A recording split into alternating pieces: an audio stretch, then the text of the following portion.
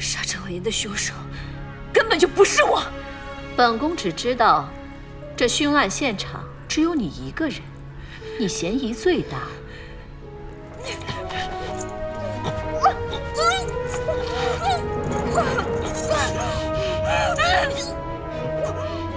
好啊，你敢抬出身份来压我？陛下日理万机，难道还会管你这小小才人的死活不成？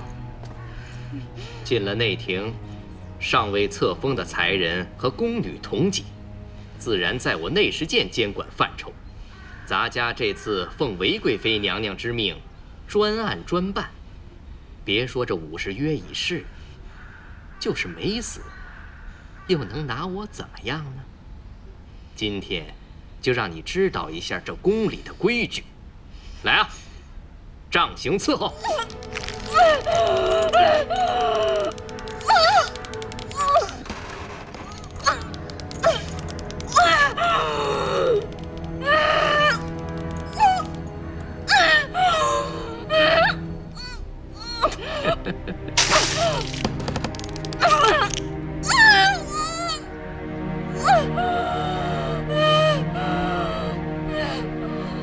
不如意呀，你这女则何时看够了，想招了，告诉本宫便是。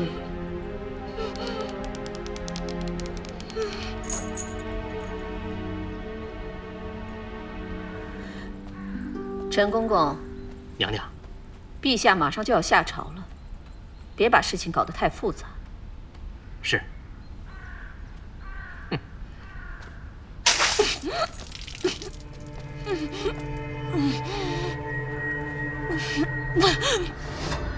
现在你可愿招啦？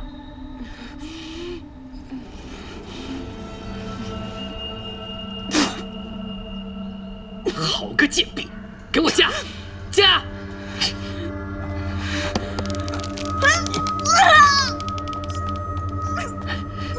娘娘，此女如此不识抬举，不如这边送她上路吧。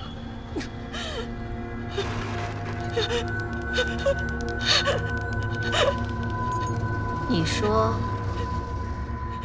此女若死了，陛下会怎么样呢？娘娘，不过是个才人而已，又能引起多大的风浪？只要韦氏一门依旧忠心于大唐，陛下又能说些什么呢？此话好像有些道理啊。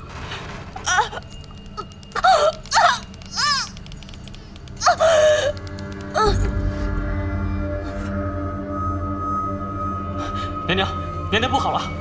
慌慌张张，成何体统？慢慢跟娘娘道来。到底什么事？启禀娘娘，陛下已经知道郑婕妤被害一事，现已正向殿内赶来。陛下驾到！怎会如此之快？春莹，随我迎驾。是。快把书给我接了。陈公公，你料理这里。是。快点，快点，快！弄干净了，快点！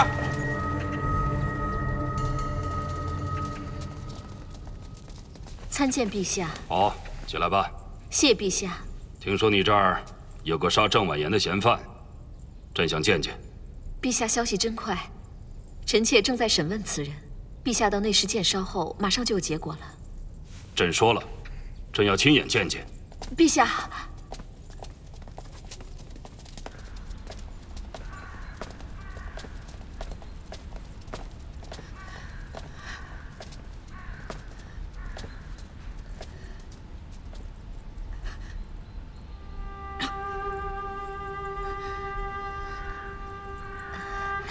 陛下，请听臣妾解释。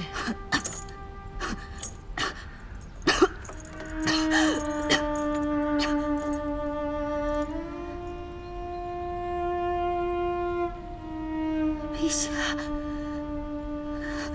爱妃一贯温厚贤良，不过一个才人，想必不至于动刑吧？啊，陛下说哪里的话呢？是这个丫头体弱，我想问她几个问题，她就突然间昏倒了，怎么可能用刑呢？陛下，您若不信，可以着人查其体肤，看看是否有伤痕。